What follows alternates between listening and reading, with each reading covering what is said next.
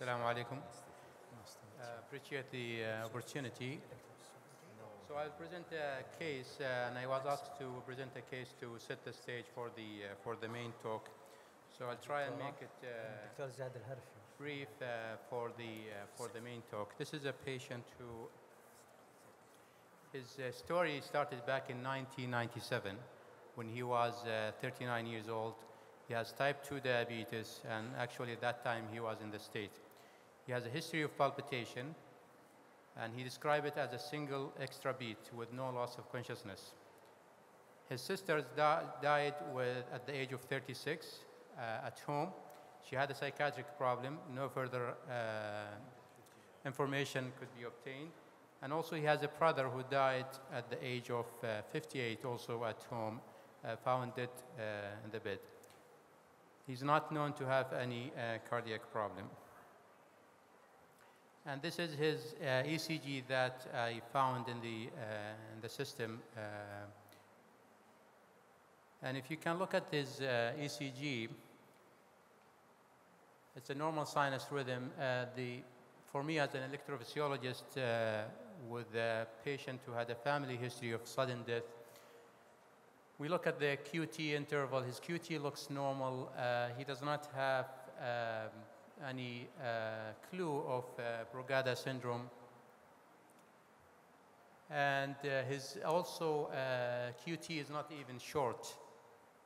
He has BVCs, and his BVC is more of a, look like an outflow tract BVC.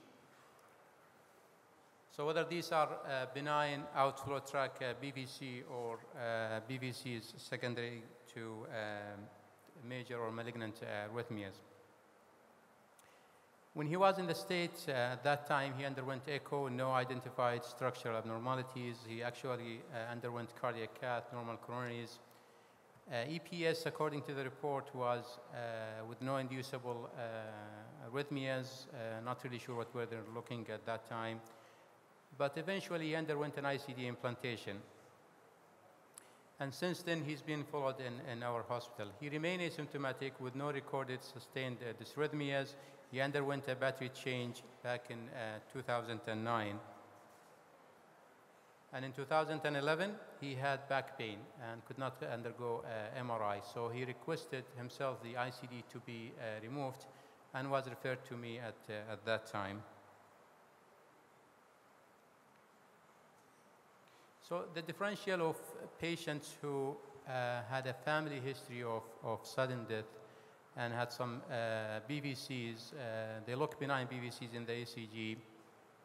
The most common cause of sudden death is underlying coronary artery disease.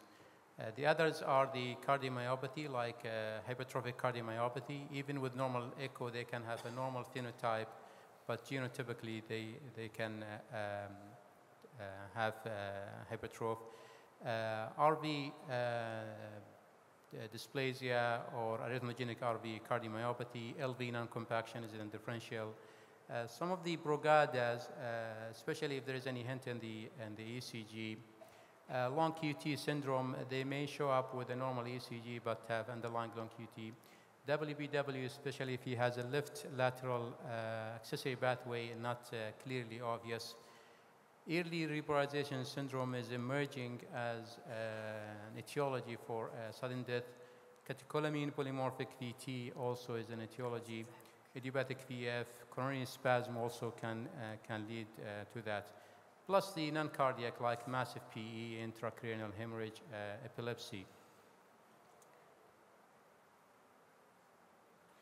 So I put him in the treadmill, and his QTC has a normal response to exercise, no inducible arrhythmia. We look for the catecholamine-induced arrhythmias. He underwent an ICD explant with laser lead extraction. Post-explant, he underwent cardiac MRI with no abnormalities suggestive of arrhythmogenic RV dysplasia or hypertrophic cardiomyopathy, no even the presence of scar. But yet, in the story, back in 2013, he was admitted with non-STEMI. And his cath revealed significant left main disease, 2 vesical coronary artery disease. His EF at that time was preserved. And he underwent CABG.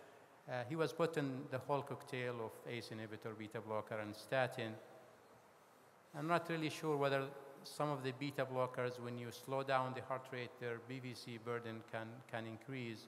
A few months later, he has increasing symptoms of palpitation, and his Holter, his burden is around 30%, and his EF at that time even dropped to 45%. And this is his ECG, and it showed the left bundle pattern, BVCs, inferior axis, more suggestive of outflow tract. The transition is yearly, it could be an LV originated or in the RV, but more toward the LV. Anyway, he was referred and underwent an ablation of the BVC firing spot and was in the right anteroseptal area. And actually his EF improved, his symptoms improved, and also his Holter with less BVCs. This is one of the, if you allow me just for one slide, this is one of the common things we see in the arrhythmia clinic when you have a relative with sudden death and you start having palpitation or BVCs on the ECG.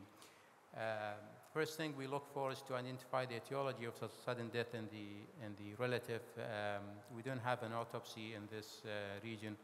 You need to exclude the known phenotype, genotypes that can lead to sudden death, especially the hypertrophic cardiomyopathy. Also, screening ECG, ECG of the family, looking for long QT. Sometimes you need to put the patient in the treadmill or epinephrine test, Brugada, RV dysplasia, and echo, we look for the hypertroph, the ARVC, LV non-compaction also, and MRI and EP study in certain cases of Brugada patients. That's the end of my talk, and thank you for the attendance.